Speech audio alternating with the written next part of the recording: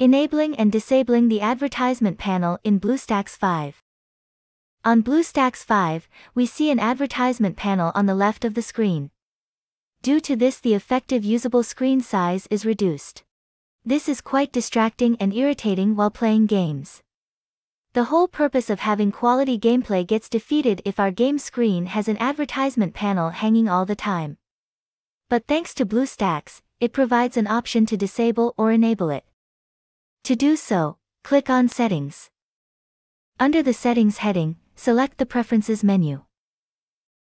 Under the Platform heading, we can see the last setting, which states that, allow BlueStacks to show ads during gameplay. Toggle the setting to off. When this emotional dialog box appears, be brave to click Disable. Because nobody likes advertisements constantly bannered in the middle of the gameplay. Now click the Save Changes button. The changes made to the settings will be saved. Close the settings. And now, there is no ads panel hanging on the screen in between the gameplay. Now the gaming experience feels good.